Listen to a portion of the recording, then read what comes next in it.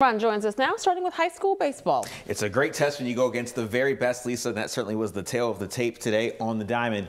The Panther Valley baseball team just finished honoring last year's District 11 3A championship team this afternoon, but they know that's in the past. This year they're determined to repeat, and they're off to a great start in doing so, coming off into the day with a perfect record, 13-0. Big test for Rich Ivanko's team, taking on Scott Buffington's Schuylkill Haven squad. Those guys looking good, 11-1 as well.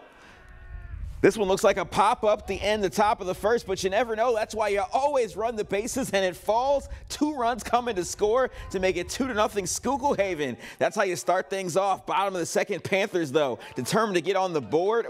Brody Briner back up the middle. A run scores. They would tie the game on an error to make it 2-2. And Cody Orsalik is like, let me get on the hit party. Back up the middle. Michael Pasco scores and celebrates. That's how they roll. And then later in the frame, Stephen Hood is like, I'll take it from here. Over the center fielder's head for an RBI double. Haven comes back to tie it, but Pasco getting it done, walking it off with a 3-run shot in the 8th. And the Panthers win 9-6 to remain undefeated.